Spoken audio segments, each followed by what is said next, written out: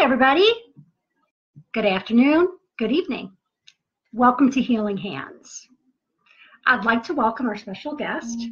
Hi, I'm Kendra. Kendra Ogdon.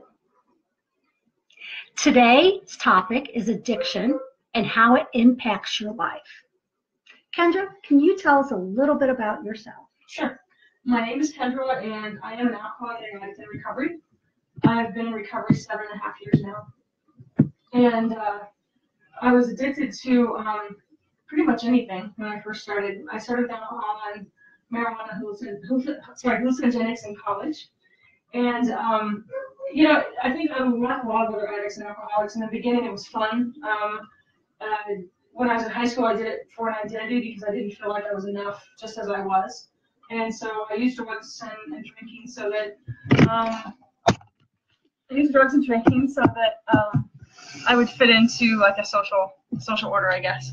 As I got into college, I used drugs and alcohol to escape from reality and from life. I was trying to escape my sexuality. I didn't understand about being lesbian, and I used alcohol to be promiscuous with men so that I could have sex with men. And it was a lot of pain, but I didn't understand addiction or alcoholism, and I wasn't willing to admit that I had a problem, despite the fact that I had consequences, a DUI, a wrecked car.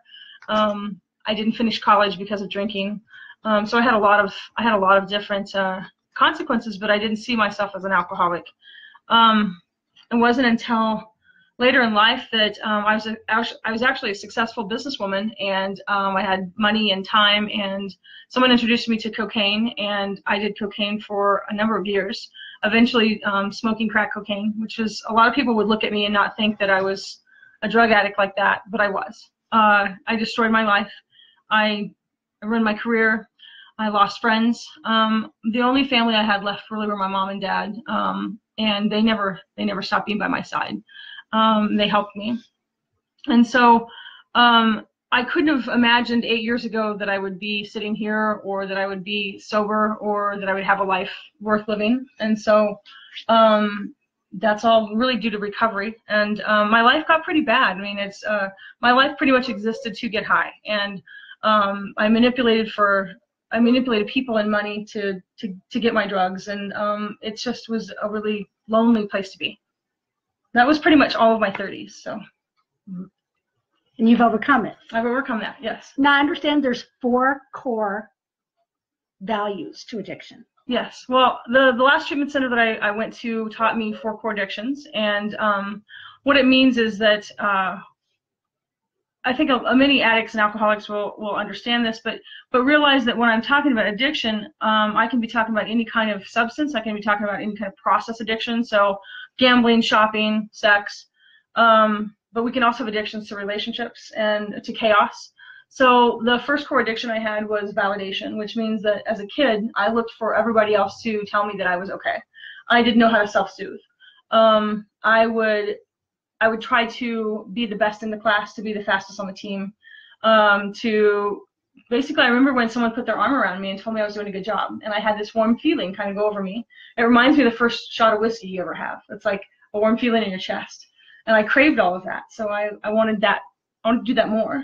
And that just meant that I never felt like I was okay just being Kendra. I had to be performing, and that's how I hustled for my value. Like Brene Brown likes to say, hustling for value. So I hustle for my value, and related to validation addiction is control addiction, which means I'll control a relationship between 2 people. I'll be whatever that person wants me to be so that they'll love me and validate me. It kind of goes hand in hand. It's very codependent in nature. I will get into relationships that are unhealthy, and I'll stay too long because I want so desperately to have that love and that value. The third addiction is sensation, and sensation is obviously drugs, alcohol, gambling, the process addictions, substance addictions, but it's also the rules don't apply to me. I can do whatever I want to do because I'm selfish and self-centered. And these are all things that happen in active addiction, but when you take away drugs and alcohol or whatever you're addicted to, it can continue to happen. And then the fourth addiction is crisis, so finding people that are broken so I can fix them. Again, very codependent. I think all of these values, or all of these core addictions, are very codependent in nature. So got a guest. Hi, Mia. So anyway, the last one is crisis, which means I'll find people that are broken so I can fix them. But also, when things are going well, making sure that I bring chaos into the situation, not being okay with things being smooth. And so that was really, it was hard to, I think the core addictions, uncovering them and I use the 12 steps of Alcoholics Anonymous to cover the 4 core addictions. But once you do that, there's a lot of work still left to be done. Okay. That's interesting. And how are you different today using? Or let's go. How have you given back to the community with everything you've learned? So it took me a while to get into recovery. I did get into some legal problems, and that kind of pushed me towards recovery. I met my first sponsor when I was in a treatment center, and she had everything that I wanted. She had a family, she had a career, and before that time, I never understood that I could have those things again. Even though I was a successful person, I was so far away that I didn't think I could ever get back there again. And so she gave me some hope. And I first started having hope, and then I realized that I could go back to my old life and being alone, or I could go back and I could start doing, in this case, Alcoholics Anonymous and treatment, and start listening to people. And so I started taking suggestions. And when I learned about the 4 core addictions, they made so much sense to me that I knew I didn't want to go back again. And so I was willing to do anything that they told me to do. So so one of the things they suggested was go to a halfway house. So I went to a halfway house, and I lived in a sober house for 11 months. And part of the requirements of living in those places was to get involved and get active in service. And so for me, what I do now for the community, I speak at treatment centers all across Minnesota. I'm from Minnesota, by the way. And I go to treatment centers all over Minneapolis, Twin Cities area. I sponsor women in the program. I'm currently becoming a licensed alcohol and drug counselor, which is separate from recovery, but it's still, I hope to help the recovery community that way. I'm always available. My phone is on 24 hours a day when people need to call me. And yeah, so she's addicted. Her name is Boomerang because she keeps coming right back. Yeah. So anyway, but I'm just really active, and the good thing about sobriety now is that the things that I do to stay sober are no longer an effort; it's a habit. So I pray and meditate daily. Well, I don't meditate daily. I'll be honest there. I should meditate daily. It would be better if I did. But I pray daily. I keep my higher power in my life, which is not to say it's a higher power of my understanding. It's a spirituality more than it is a religion, and that's just kind of what I do. So I always tell, I'm that person that you'll meet me, and within 5 minutes you'll find out that I'm in recovery. So gotcha. I'm very open about recovery. So through everything you've been through, how is your life different today? How's my life different today? Wow. Let's see. I'm no longer driven by. So it's hard to say that, really. I mean, there's so many things that are different, because in recovery, the first thing that you do is you just stop drinking and using, and you go to meetings, and you meet with a sponsor, and you do the things they suggested, and it's almost like rinse, lather, and repeat. You keep doing the same thing to get some time, but then once the substance is gone, now you have the behaviors that are underneath it. And so I had to really I had to be open to therapy, and I've done cognitive behavior therapy, I've done dialectical behavior therapy, I've worked in groups, processing groups to process through the behaviors that underlie the addiction. And kind of like they call it peeling an onion. And so like once I peel a layer back, then there's another layer. Mm-hmm. And it's like I'm not ready to deal with everything at one time. And I think sometimes people in early recovery think, oh wow, I'm sober now, everything's gonna be great. Right. And it's not perfect. And so being able and willing to work through everything. She's gonna kiss me, isn't she? She is. What has been your biggest struggle?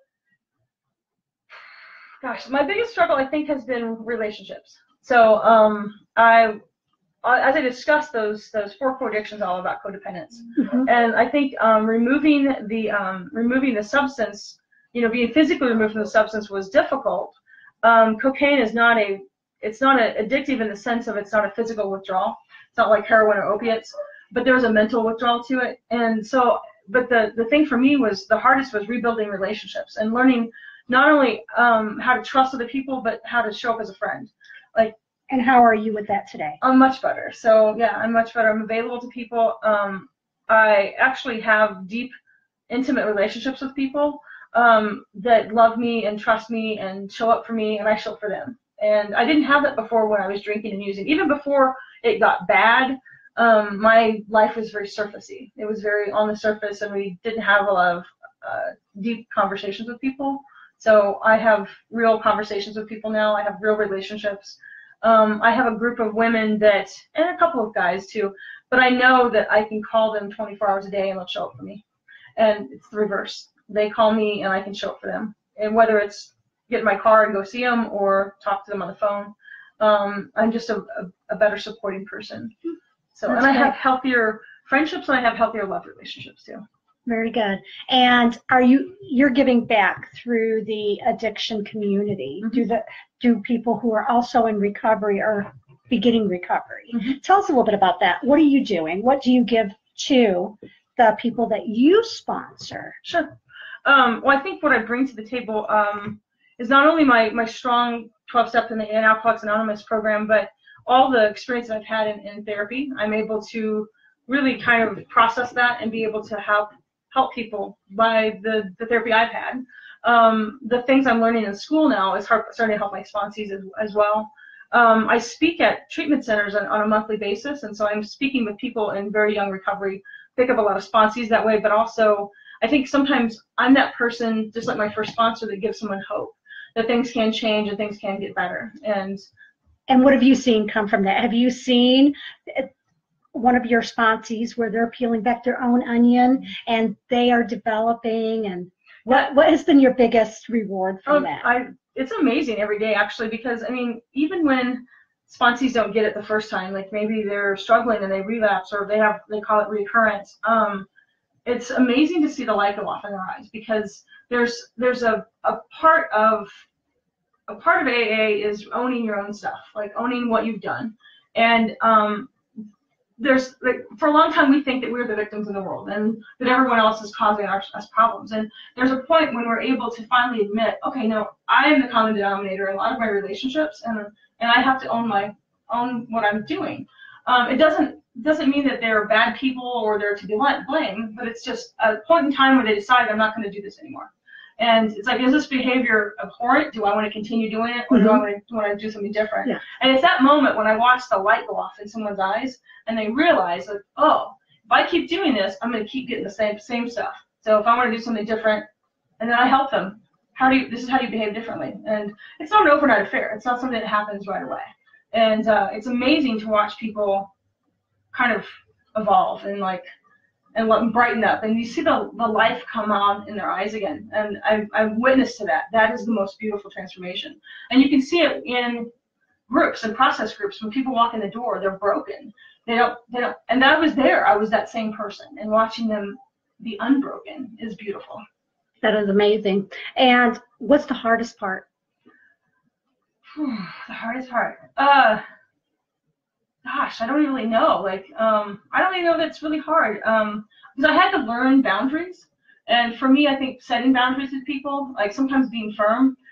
People come to me to be a sponsor because I'm kind of a hard ass, really. It's a bad thing to say, but I tell them the truth. Perfectly great.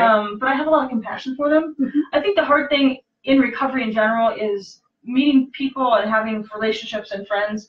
And some of us die. Some of us go back out, and some of us use again, and they don't make it back. And that's the hardest thing, is to lose friends.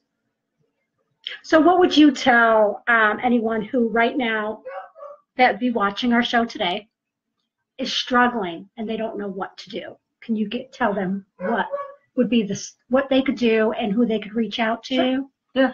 I think really the first step really is be honest with yourself. Like, because people put me into treatment, or I went to treatment for other people, and it doesn't work. Like, it doesn't work. I can't get sober for anybody else. So when you reach that point, and I know I reached the point where I couldn't keep using, and I didn't know how to stop using.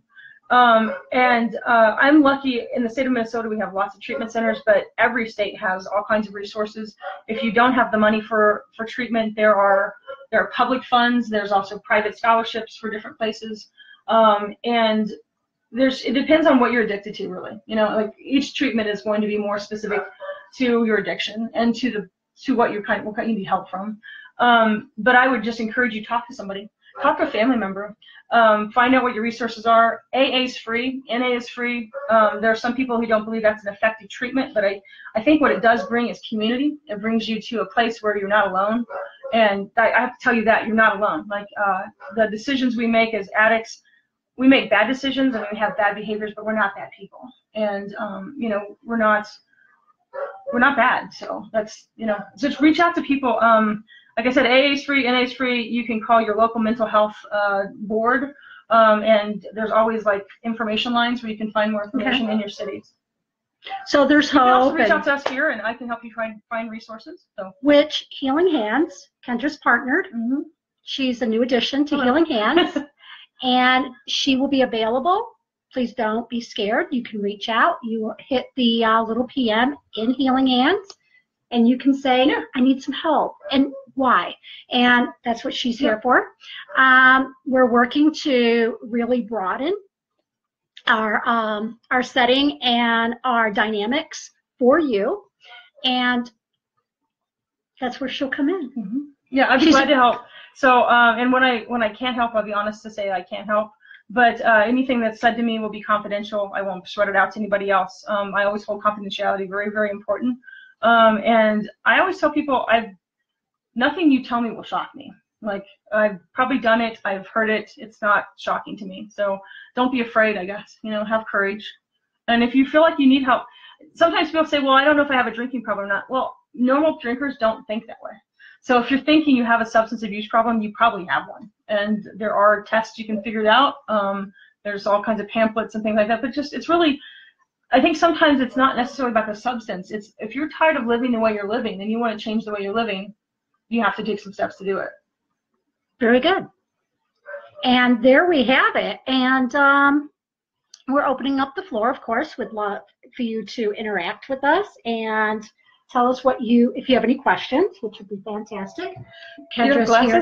Yes, my glasses disappeared. I have a dog jumping around.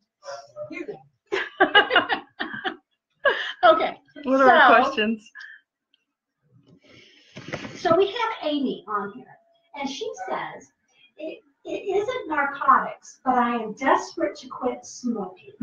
My addiction is severe. More the motion ritual of smoking than the nicotine. Any help or ideas? Regular help doesn't work. Yes, nicotine actually is one of the highest. It's interesting because I think a lot of times drug conversations don't include nicotine. It's legal. It's easily to get.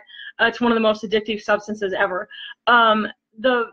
The things I've been reading lately is really some of the medical assisted withdrawal. And I know there's things like Chantix. Some people don't like Chantix. But even effective using like nicotine patches to withdraw yourself slowly will help. Not smoking while you're on those is really important. I've also had friends that I was never a smoker. I was really lucky with that. You can cover this. I'm an ex-smoker, so actually I can. So I guess I was also addicted. So the other thing that I've heard other people say is if you switch to a natural tobacco that doesn't have the additives in it. Mm-hmm. So like American Spirit, they're harsher, but they have just tobacco because typically we're addicted to the 13 other ingredients that are in cigarettes. That is so how did you quit? You have to make a decision to quit, and to quit, you literally need to change your complete outlook. That means if you get up in the morning and the first thing you do is go from point A to point B, don't go to point A. Skip it completely. Go to point B. Makes sense. And you start changing your routine. And every time you would want to smoke, drink a bottle of water, a glass of water. Well, and your body needs the water to help detox. There was something that we were reading the other day about detoxing tobacco. Yeah. Is it was it turmeric? Turmeric. Mm-hmm. So turmeric will help you detox. Be careful about detoxing your body too quickly. Yes. That's why, like, you know, they'll have detox teas and things like that. Those are helpful, but make sure you're you're healthy. So. What I did now, and not everyone's creative, but I crocheted a blanket in 2 weeks, a complete king size blanket. When I first quit smoking, I kept my hands very, very busy. She's agitated. Yes. But it worked. and I have successfully not smoked for 7 years. So she was talking about the ritual part, and I get that because I used to have the ritual of getting my drugs, and I understand it's almost like even just thinking about it, you start to get sweaty pits, and your hands get sweaty, and you almost can taste it in your mouth. Yes. So I know I've had friends take pins and take the ink out of the pen, put cotton in one end, and make it the length of a cigarette so that you can kind of have that oral thing, and it still has the tension on it, so you can suck on it. You can do that. You could also just get a straw and chew on it. I've done that. I even put a little rubber band on my wrist, and every time I went to want to go have a cigarette, I would snap it. I'd be like, "Ow, okay, I don't want a cigarette now. I don't want one." But there's all different techniques, and not what worked for me. It's not going to work for you. It may or may not. So what we suggest is find what your triggers are, which makes you want to smoke. Yeah. And then you start working at it from there. And one moment, Amy. No, that's the same one. Oh, same one. Okay. Yes. So I hope some of that's helpful. I wasn't a cigarette smoker myself, but I totally understand how hard it is. Because it is, like you said, you have a cup of coffee and you smoke cigarettes. You drive in a car and you smoke a cigarette. But it really has to come down to the decision that I don't want to do this anymore. And sometimes with my sponsees, I will have them write out what are the pros of smoking, what are the cons of smoking. Obviously some of the cons now are expense. Like, what could you do with that money? Where could you go with that money? And if that's enough of an incentive to stop. Because really, addiction is about reward. And so if you reward yourself for doing good behavior, then you'll start to pick up that good behavior. Correct. And with you saying that, I did this. I went to Europe. For almost a month last year.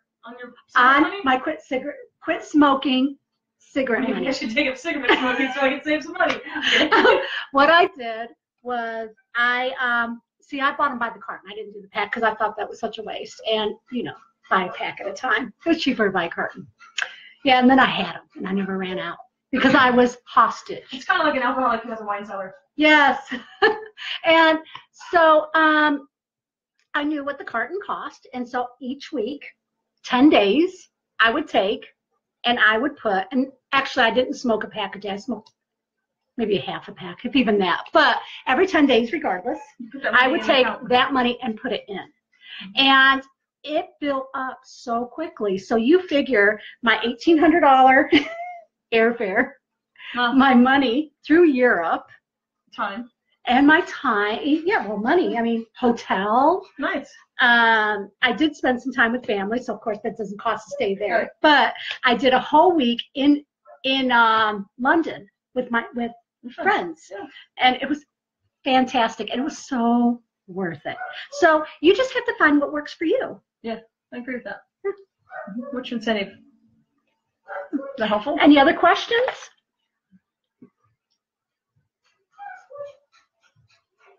Sometimes we have to find the current questions. So I'm sorry if we're not getting the questions right away. Yeah, there's a little bit of a delay. Yeah. So please ask any questions that you have. And we had some confirmation on here, which is really nice. Kendra was my sponsor, and this is from Rob.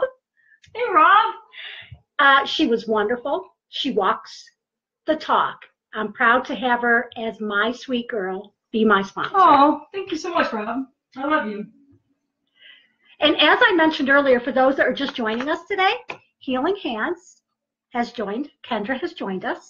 She's a wonderful new addition to Healing Hands. We're expanding because to become healthy and a healthier us, there's more sides to it. And as you've known from past videos, which for those who are literally just brand new to us here at Healing Hands, you can go back and you can start watching the videos. We do have a YouTube channel, which we're developing. I haven't put the last couple ones on there, but they will join. They will get on there. And but I do want you to know that we have everything from anxiety, communication, relationship issues, becoming vulnerable, unlearning negative behaviors, and peeling back the layers. Yeah. So if there's something you want to see us cover, like that you're struggling with, mention it in the comments, and we can. Basically, we're working on our own out of our own experience, but we also do research and we talk to experts in the field. We're trying to bring to you the things that you want to hear. Okay. Let's see. This is my first time, so it's a little strange for me. Yes. I don't know where to look. Oh, well, we're just looking at who's coming in, see, and their questions. And usually what I do, and it's a lot user friendly for me, is from here, but I may want to because I'm not seeing it can't go see down. Oh, I see. So, but we offer. There you go. There's lots of questions there. Yeah, but we want to go up because these are the later ones. Okay. Okay. That's exactly what I want to do with my money. Sick money. Nice. See, Amy, you can do that. Yeah, you can do it. You know something? I had such a blast. And do you know, every time I spent $1 in Europe, take that, you friggin' cigarette. And that's what I would say. It's awesome. And I mean, it was just, it was taking back my power is what it was, because I lived by this cigarette. I would say, I can't do that because I'll be there too long and then I can't smoke. Right. Or I don't want to go with them because they can't stand smokers. That's how I did my addiction. You know, if I was going to go somewhere, I either had a drink before I went there or finish when I you know, and eventually when cocaine took over my life, I didn't go out. I didn't do things because you don't travel. You don't have the money to travel. I totally understand. And it's like this, it just gnaws at you. And it's just, And you live your life around it. You live your life around it and you plan your life around it. Yes. And it's, I tell people that in recovery, if I continue to be sober and do in recovery, my future is limitless. And if I go back to using it again, within a brief, short period of time, I can pretty much guarantee you what my life will look like. So that's that whole thing of, I think of my finite brain and my infinite universe. And if I'm living in the infinite universe, not relying on my finite brain, then my universe is massive. It's infinite. So my ideas don't control the possibilities. I don't limit myself. So what would you tell anyone who they have a block on their life right now, and they've limited where they are, and they're at a stalemate in their life? How can they pull themselves from that to step out of their comfort zone? Yeah, I think that's growth growth starts at the start of your comfort. Growth starts at the start of your discomfort zone. I mean, that's like being uncomfortable is for me the biggest times of growth. Right. So sometimes people will say lean into the pain or lean into this discomfort and trust, like having a lot of trust and faith that it's going to work out. Okay. But that trust and faith comes for me by having an understanding of God, of my own understanding. And I learned that I didn't have spirituality when I came into this program. I didn't believe in any kind of God or anything, but now I have. But I'm as likely to take something from Christianity as I am to take something from Buddhism or Islam. Like, it's more about the power of goodness and the power of love.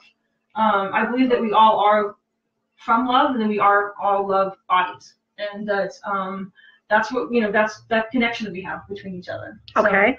So, what I would say is, if you feel like you're stuck and you need some help, is reach out to people. Reach out to people that you know. I'm guessing that most people know someone in recovery. Right. You've known someone that's addicted either to cigarettes or they've conquered it, or to alcohol or drugs and they've conquered that. Reach out to them and ask them for help and support in your city. And like I said, you're welcome to ask questions here, and I'll personally answer them to you. And if I can help you find resources in your city, I'll be glad to do that. I have those at my fingertips. Yeah. But just trust that it will get better. I think sometimes in my addiction, I got to the point where I had no hope. I was hopeless, and I thought that it would never get any better, that my life would never change, that I could never do anything more than I was already doing. And I'm living, talking, walking proof that life gets amazing when I stop being controlled by my substances and by my relationships. And you've come a long way. Come a long way. Yeah. Do you feel victorious? It's almost like winning a race, or? I can't explain it. It's like I have humility around it because I know that I didn't do it by myself. I had help from professionals. I had help from sponsors.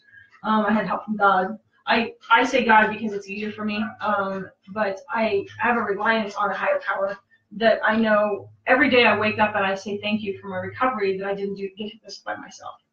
So it's like I'm very proud of how far I've come, and I know I didn't do it alone. And I didn't do it. Not only did the people guide me, but the people behind me that I walk with today helped me. So yeah. And we manifest Mm-hmm. the people. Sure. We manifest our surroundings. We manifest our harmony. Yes. By bringing that, and we bring better people into our lives. Right. Once we become at peace. Yes. We find that. I agree. And have you found that has been? Oh, for sure. One of the sayings I heard early recovery is you can start your 24 hours over at any time during the day. And what I mean by that is, you ever notice that you do something and it's a kind of like you maybe spill coffee down your shirt in the front in the morning. You're like, oh crap, and then I continue in that crappy mood, and things continue to go wrong all day long. But if I just kind of look at myself, spill coffee, whatever, change shirts, and I don't really feed into that negativity, it gets better. And I've noticed that the more, actually a spiritual advisor told me one time, the more gratitude I have in my brain, the more positivity I have in my brain, the less room there is for negativity. It doesn't mean that I'm happy-go-lucky and I'm a Pollyanna that's like everything's good and happy. Things still happen in my life, but my reaction to it is a lot more even-keeled. I was always like this before, and now I'm just kind of like, yeah, there's a little bit of up and down. It's kind of I'm more floating with the river, and I'm not trying to struggle and make things happen. I'm more willing to understand that the universe has powers, and the universe has a bigger power than what I can imagine. Is there one thing through your journey that stands out to you over everything? Just one thing that has happened, maybe something someone has said to you, maybe something you learned. I mean, just one instant. Do it all. Wow. You're gonna make me teary. I really think it's been my parents. Like, they have never stopped caring about me and loving me, despite my behavior.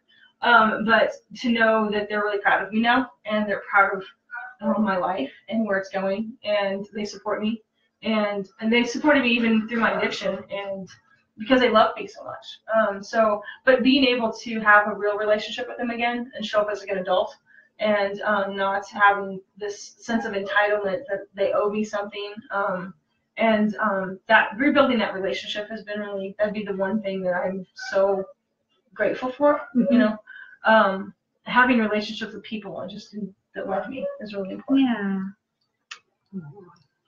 That's fantastic. Yeah. And your relationship with your parents has improved. Yes, dramatically. And as you just heard her say, when we have something that controls our lives, it doesn't just control us, it controls everything and everybody around us. And why I say that is it affects them. So her actions while she was addicted affected those she loved. There's even, I know sometimes addicts say, well, I use alone, I don't really affect people, but I can tell you that if you have anybody in your life that loves you, you affect them. Now, I'm going to disclose, and I'm going to peel back a layer, something that most people didn't know, and you're going to know today. I am the mother of an addict.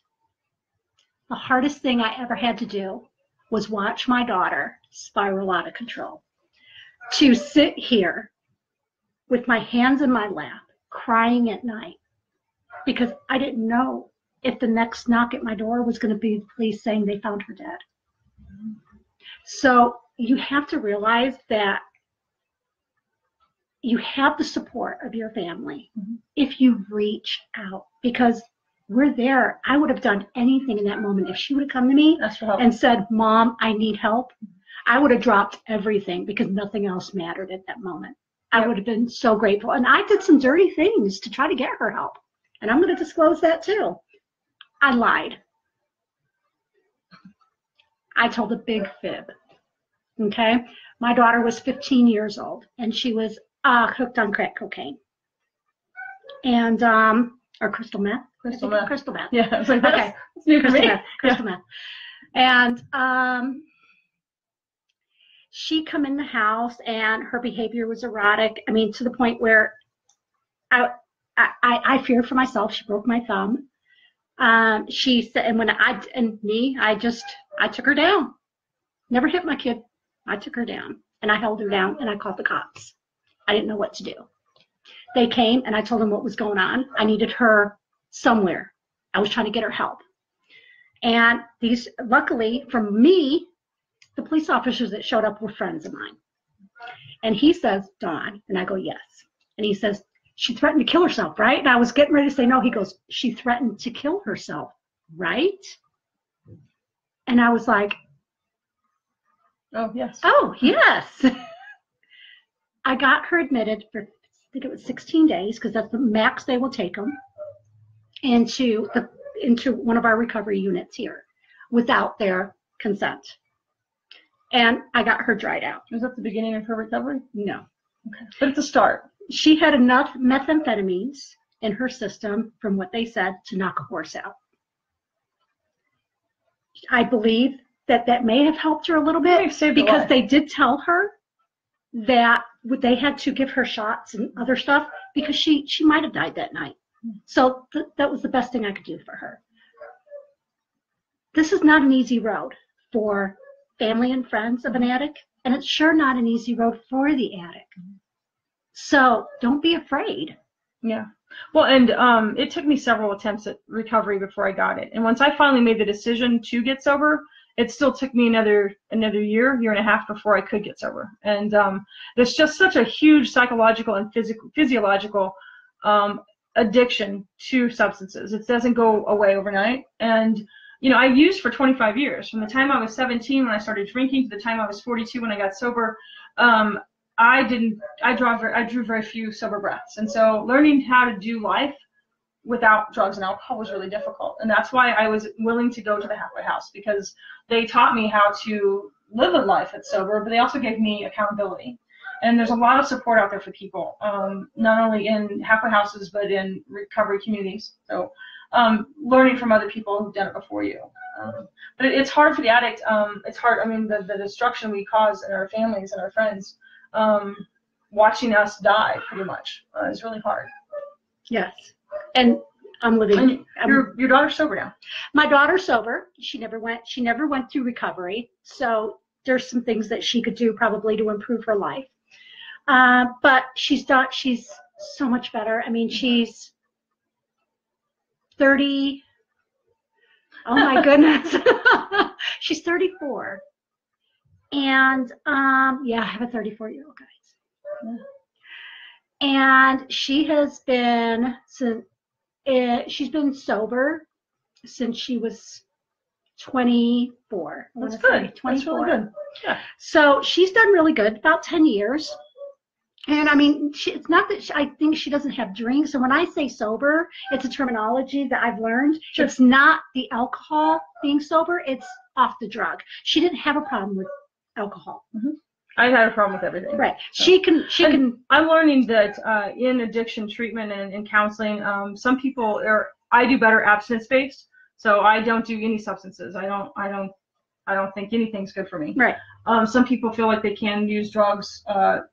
Well, what I'm finding out is that there are a lot of people that can use drugs effectively without having problems, but a lot of us do have either a genetic component or there is what's called psychosocial. So there's a problem in, you know, for me, my family was incredible. Like I had an incredible, loving family, but I felt different inside myself, and it was that feeling of not feeling like I fit in with my social set that created a kind of a place for me to put drugs and alcohol. When I started drinking, I didn't feel that way anymore. And right.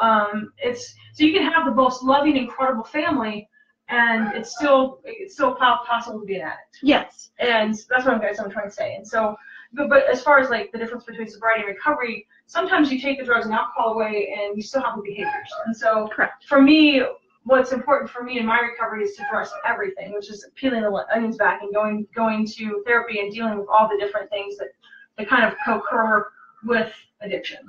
And not everybody makes that choice. And so what I've had to learn is also to accept everybody's definition, their own definition of recovery. Mm-hmm.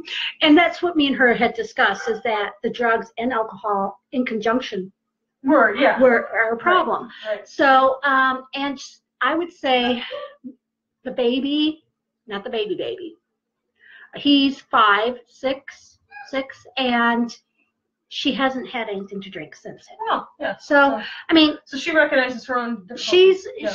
she's done well, and I'm very proud, very, very proud, because it's a long road.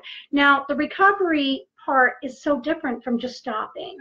And this is where Kendra's explaining, and this is where she's at. You can totally stop the behavior, but until you get to the roots of everything that has created that behavior, you don't become whole. In my experience. In your experience? In my experience, yeah. I'm sure. Yeah, because it's subjective, yeah. Yeah. So, I mean, it's owning things, and it's owning your owning. I mean, getting up at the day, and if you become in a bad mood, obviously, because something happens that puts you in a bad mood, your first thing out of your mouth is, well, da-da-da, put me in a bad mood. No. I choose to be in that bad mood. You choose, because nobody has that kind of power to do this to you. And that's where the recovery comes in, is owning your stuff. But of course, that's her. That's me. Yeah. You know this. I know this. Yeah. I only know my part. So eventually, I mean, that's my goal. Once I finish, I plan on becoming an addiction Jill gave us a counselor. heart. Hi, Jill. Hey, Jill. One suggestion. Yes. People who are addicted versus addict. We are not our disease. Oh, yeah, that's true. I understand that. So yes, we are not. So I'm actually starting to reevaluate the way I talk about myself, because I tend to say I'm Kendra, I'm an addict. And the truth is, I'm actually Kendra, I'm in recovery. And I was once addicted to a substance, but that doesn't make, I think sometimes when we call addicts, it puts us separate. We're like different than, or we equate, I think some people equate addict to criminal or theft or a bad morally bad person. And the truth is that we have a substance abuse disorder. And a different way of thinking about it is that I lost my train of thought. It happens. That we're not bad. So it kind of goes back to that we're not bad people, and that I guess the thing that what I hope to see recovery change in the future is that we're no longer ashamed to be addicts, that we're more proud of being in recovery. Because so often, because people identify as addicts or alcoholics, like I said, that stigma, that social stigma goes with it. And what I want to do is fight that social stigma, because there are a lot of people who are addicted in this United States that don't find help because they're ashamed. And I think hiding recovery only exacerbates that kind of stigma. And so that's why I said I'll be that person that you'll meet within 5 minutes. You'll know that I'm in recovery, because I'm very, very much proud of who I am. But I also don't know if that one moment when I say I'm in recovery, will it help somebody? Right. And so does that cover it, Jill? She says you are a rock star. Oh, rock star, cool. See, validation. I need validation. And there you go. And that's what she's saying. And that is that you have to be proud of yourself and everything you have overcome, because we have so many obstacles in our life. And it doesn't matter if it's addiction or if it's coming from an abusive relationship or overcoming things such as bipolar, because you are not, you can't define yourself. Yeah, you're not defined by your disease. Right. And so there's help out there. Exactly. So it's working through everything and saying, this is who I am, and you know something, this is what happens in my life, this is what is going on, and I'm okay with it. And if someone doesn't accept it or accept you because of the stigma, then that's their own personal bias, and therefore they're irrelevant. They're either going to learn to come to accept it, or they won't. And you can't change somebody's mind. You just can't. No. They're going to feel and think and say what they want. No. Learning that I was okay with myself was the most important thing. That I'm not gonna like everybody in this world, and not everyone's gonna like me, and that's really okay. Like that's just like I can't like everything or everyone in the world. Not everything or everyone in the world will like me, and I don't base my value anymore on what people are saying about me or what people think about me. I also believe in living a life full of integrity. So if I'm living a certain way, if someone says something about me that doesn't go with the way I behave, then it's like I live in such a way that when someone says something bad about you, they don't believe it. Right. And I believe in that. I believe in living a life of integrity and honesty. And that's That's fantastic. fantastic. And Exactly. that's the way. Makes it a lot easier. And that brings me to a question.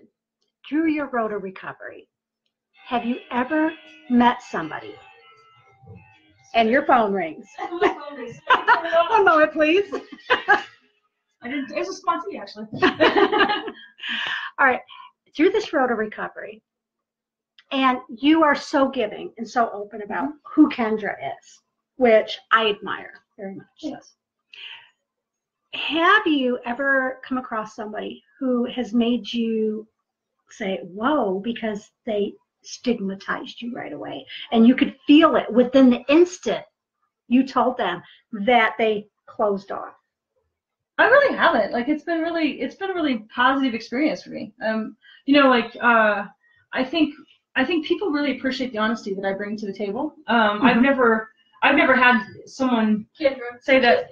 I've never had someone say that to me. So, we're live right now. So, I've never had someone say that to me and like stigmatize me at all. I think sometimes what happens is we personally feel it, and we feel ashamed, and then therefore we're not willing to be open about our addiction. And so I've never had anyone mistreat me, not since I started living the way I should live. You know, when I was lying and cheating and stealing, of course they treated me differently, as they should have. But during this time of meeting people, have you ever noticed, have you come across someone who you've become friends with or acquaintances with, and then all of a sudden they kind of drift away? No, I haven't. Actually haven't. So what would you suggest to somebody? If someone has that happen to them? I guess I would suggest that not everyone's going to feel that way. I mean, there are some people that have that opinion about drugs and alcoholics or alcoholic and drug addicts, but again, like Jill was suggesting, there's a difference between addiction and the addict, right? So you aren't your behavior. And if a person can't understand that you aren't your behavior, then that's maybe a person that you don't really, quote unquote, need in your life, I guess. It's harder if it's a family member. Realizing I see a lot of times in people in early recovery are upset because their family doesn't immediately trust them. Realizing that our behaviors happen over time and that our addiction has caused issues over the years, that it's not going to be overnight solution. So I mean, a good example is I used to take my mom's car and go to the store, and I'd be gone for an hour. And of course I was going and buying drugs, and I was using drugs, and and when I first got sober, she would allow me to go to the store, but she was on the phone with me, like, within 10 minutes, are you coming home? And she was really upset and nervous. And I didn't at first understand that my behavior had created this sense of fear in my mom. And so I had to learn to respect that she was going to check in on me. And still to this day, she checks in on me. If I don't call her every few days, she worries about me. And I don't get upset at it because I know that it's my behavior that caused that. And so, I would suggest just trying to find other people that do support you and that don't stigmatize you, because they're out there. There's a whole community out there. Mm-hmm. And for those that are in your life, and this, I'll speak from, again, being the mother of an addict, and that is, it takes time. There's trust. You have to look at it as being in a relationship, like, and you were cheated on, or somebody lied to you, and you feel betrayed. And that's the feeling that, say, a family member, like myself, feels when you're the family member of an addict, because there's always, okay, you're doing better. When is the next shoe going to fall? Right. Are you going to relapse? Do I need to lock my purse up? Do I need to live in my home when you're here like a prisoner, because I'm afraid that if I don't, you're going to steal everything to go pawn it to get your next? Right. Well, that's the thing. As an addict, finally, that was the owning my own stuff part, is understanding that the way I behaved affected other people and created in them fear and anger and angst and anxiety that I wasn't willing to look at all the time. And when part of the AA program is making amends with friends and family affected, you're affected by your drug and alcohol use, and it's not I took your money, I'm sorry, I did it because I'm an addict. It's I took your money because I'm selfish and self-centered, and I don't really care about you. I prefer to have my money and my drugs. So we have a question coming in. Well, Annie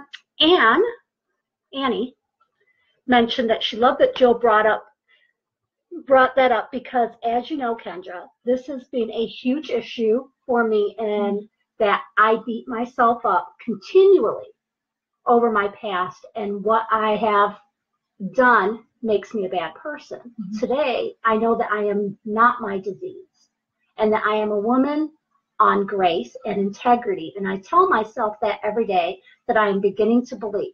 Kendra, you are a huge role model, and I appreciate you very much. You and your sobriety are an inspiration for me. Plus, I miss the K Grill, or whatever that place was, the great breakfast. Yes, Keys. We went to go Keys. We had really good pancakes and okay. Yeah, good omelets. So yeah, what Annie said is true. I think so many times we confuse our behavior with our value, and the decisions we make, particularly when addicted, aren't decisions we would make when we're sober. And it takes time, and you know, she's a great friend, and she inspires me as well. Like you were asking me before what inspires me. New Young Recovery inspires me. People that get knocked down and get back up and dust themselves off and keep going, because the perseverance that, you know, this disease takes so many of us. And so not to give up, not to just roll over and die is really important. And it's just learning that you aren't what you've done in the past is important.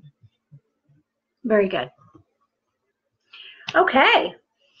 I think we've covered. We are, but we do want to leave it. If anyone has any questions, we'll give it a moment. If not, what we will do is give it a few hours, and I'll answer anything. She'll answer anything you have, any questions. If you don't feel confident to reply in this thread, don't worry about it. Hit the PM like you were sending a message. It says send message, and you can answer it. We'll answer it. So I just want to I want to thank my friends for chiming in and saying hello. It really touches my heart. That's like the best thing of recovery, is having people that show up for me. And thank you for inviting me here. I appreciate you. And thank you for joining Healing Hands. And I hope to be a bigger part of this. So this was fun. So everyone, I want to wish you to have a wonderful evening. And Healing Hands is grateful that you joined us today. And we're going to say good night. Good night.